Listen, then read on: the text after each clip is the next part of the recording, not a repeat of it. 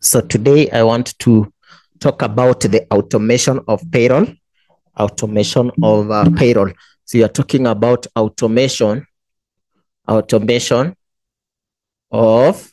payroll. Automation of payroll. So when you talk of automation of payroll, you are talking about Excel, using Excel to do what? To automate. Using Excel to automate.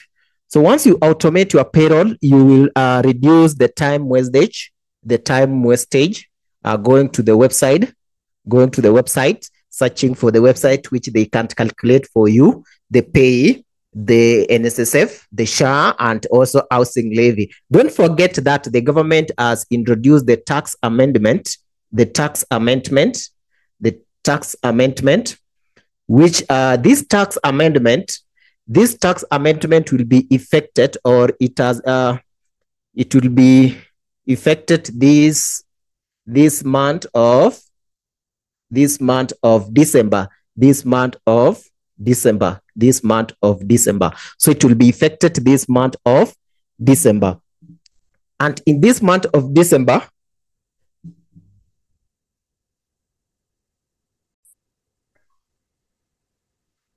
so with the introduction of tax amendment, which is being effected this month, we have already updated our payroll. So this is the section 1 of our payroll, which is the database. So you put all the data, payroll number, the first name, the last name, and then Excel will combine the two to get the full name. And then we have the type of employee, the KRA PIN, the ID number, the phone number, the account number if it is there, also put it is necessary, the SHA number, NSSF number, and the basic pay. So this is what contained in the basic or the database. So you're going to feed all your employees' data here. So once you feed or you insert all the employees' data here, we move to the current worksheet or the current month where all these deductions will be calculated. So your payroll number will be auto-populated here, the name, the basic, the gross, NSSF. So NSSF, I have used a formula. So they will going to calculate the NSSF from your gross pay. Also, they're going to calculate the housing levy from your gross pay. The same case with SHA from the gross pay. Because with the tax amendment, we have 3 allowable deductions now: NSSF, housing levy, and SHA. So that for us to arrive at taxable pay, you would subtract the 3 of them. Then we can now calculate our pay. We also have the formula inside that. So it calculates our pay. We are talking of NSSF. We are talking of the shift or the SHA. We are talking of the housing levy. Remember, our NSSF, we tax this on the scales. We have the upper limit and the lower limit, which we take 6%. This one, we take 2.75%, but it has a limit of 300. Don't forget that it has a limit of 300. This one also, we take 1.5%. Earlier on, there was a relief, but now due to this tax amendment, we don't have the relief. Due to this tax amendment, which it has now changed to allowable deduction, we don't have the relief on this.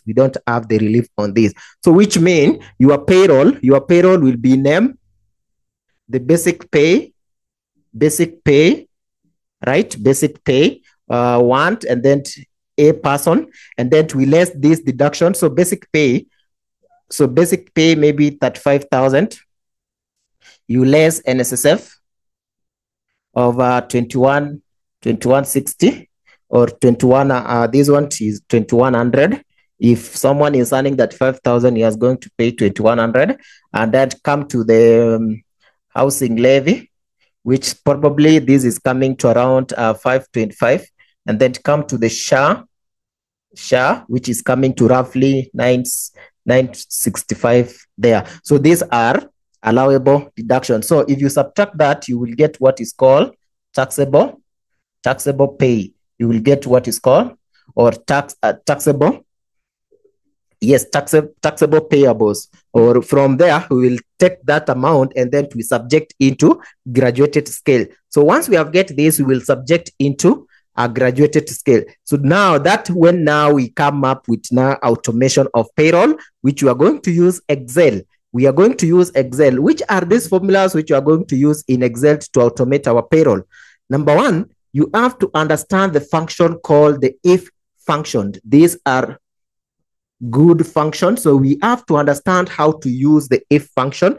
We also need to understand how to use the VLOOKUP function. We also need to understand how to use the VLOOKUP function. What else? We also need, because some Excel doesn't work with the VLOOKUP, then we introduce another function called the XLOOKUP. We introduce another function called the XLOOKUP. So with all this knowledge of Excel, we are going to code our Excel so that you can be able to compute our tax without the intervention or going back to the online to check about this. Because I've seen, even though I checked it yesterday, and I thank to the Winku, they have already updated their website in terms of calculation of pay. Earlier on, they took a lot of time to automate or to change their rate in their website. That's why most people end up amending their pay because of what? The introduction of SHA. There was no relief, but you find that those websites, they add the relief. So this is what you are going to use to automate your Excel. So you'll find that your Excel, we have done this in our payroll. We have a payroll which it does all these things without you struggling. So it is only you to understand this function. Once you have understand this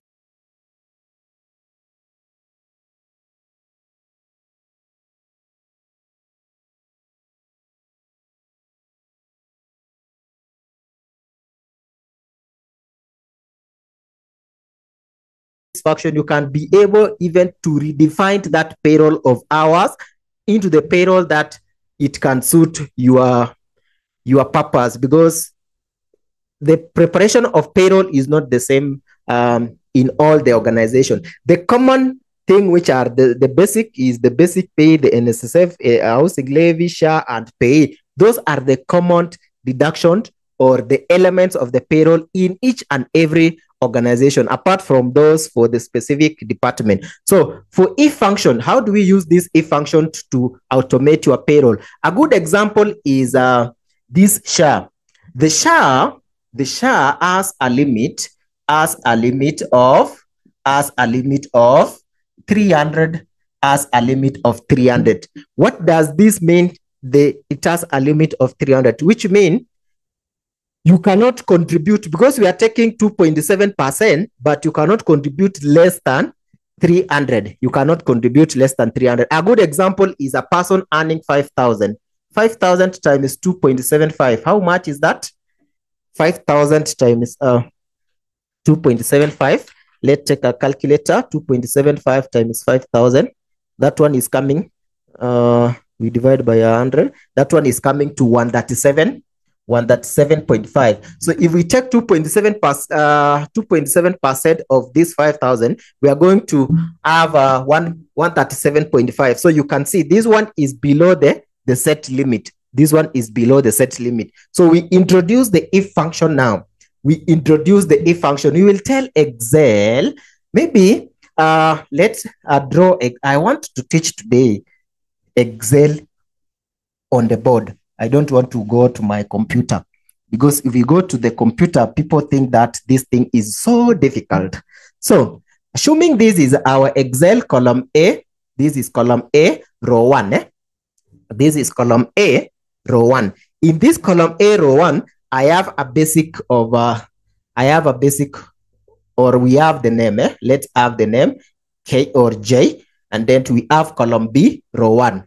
Column B, row 1. So in this column B, row 1, we have a basic of 35,000. We have a basic of 35,000.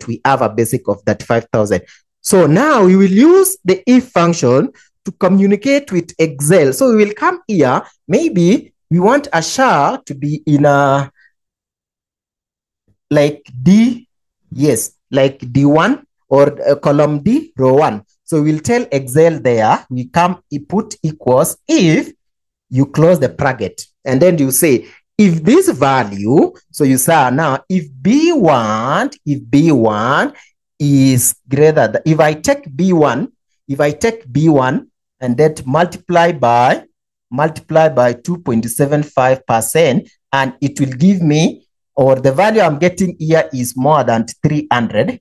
The value I'm getting there is more than 300. What do I need? You put a comma and tell Excel to take that value, which is B1 times 2.7%, 2.7%. Or because we are communicating with Excel, this is the first option. You have told Excel, if I take this value, I multiply by 2.7%, and then if the value I'm getting here is more than the set limit, which is 300 shilling, then what do I need? Or the value, if it is true. If this value is true, you want Excel to do what? To take that value and multiply by 7.5%, 7.5%. Or another option is, what about if this value is not true? I put a comma and say, if this value is not true, take for me, give me a set limit of 300. Give me a set limit of 300 and close the bracket. Close the bracket and click enter in your keyboard. What are you getting?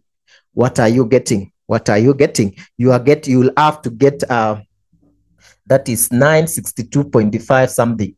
That is the value. That is the value. So that is the one way of automating your payroll. That is one way of automating your payroll. So then now for payee, we have to have the scale, the graduated scale here. But I'm not going to finish it, but I want to introduce that one to come in our next video, which we will introduce the graduated scale, and then we see how to subject this graduated scale. From there, we see how to automate our payroll also with the if function. But in a meantime, we have automated payroll, which it does all these things for you. It calculates your pay. It also calculates your NSSF. All the deduction. It also prepare for you the P9 form, and also it prepare for you a payslip. It prepare for you as a payslip. Remember, it is a regulatory or a compulsory requirement that you should issue the payslip to the employees, and the employer and the accountant and the company, they should sign, or the director, they should sign that payroll, so that in case this employee take you to the court, you have something to defend yourself on. So thank you, and give a comment in that comment section, and also like our video and also subscribe. So thank you so much for your time and for your patience. And this one we have just referenced to our calculation in column E. So already it is there. And then we have other deductions, maybe in your organization. It can be advances, loan, and other deductions. So this Excel is more adjustable. You can click here and insert a column and adjust the formula. So at the end of it, you will find that we have the total pay here, which is summing all the deduction here. So once you have all the deduction, we subtract from the gross pay. That is D4 minus O4, so that we can arrive at the net pay. So that is what is there in the current month. So in this current month is where we'll go. You are calculating all your deduction, and Excel is doing that for you. So you are not feeding anything in this worksheet. The only thing which you will feed or you will put in this worksheet is if there is any other deduction. But if there is no other deduction, you are not putting anything. An example, let's add another employee in our database. Let's copy the same person and put as our second employee. Put as our second employee here. Let's come to the current month to see. You can see we already have 2 employees here. And so what I will need is just to drag my formula downward here. I'll just need to drag my formula downward here. You can see once you drag your formula downward, we are updating our net pay. We are getting negative values here because the SHA has a set limit of 300. But If you don't want all these sheet, you can delete this one, because if you don't have more employees, you can delete this one. But if you have more than 50 employees, then what you will need to do is just to select entire and then right click, insert, and then select your formula up to this point and then drag it downward to update the other side. So you will see. So if you have more employees, so it is something which is adjustable. You can adjust to fit your number of employees. And then once you fit all this information, or once this information has been populated here, it will be also populated in other worksheet. Like if you go to the KRA worksheet, they will populate everything here. So they will populate the name of the person, the title, the ID number, the KRA PIN, and also the amount of payee. If you confirm, our payee is 2815 here, which let's check whether it is the same. Yes, our payee here should also be the same. This one we are getting, let's see, this one is, this one we have to update our formula here. So if I drag it downward, you can see now, this is the same. So this is 427, which will be the same here also 427. So that is fine. If you go to the SHA also, we should have the same amount. I think I should update my payroll. I should drag my formula downwards. Let me drag my formula downward so that we can have the same data. So you can see here we have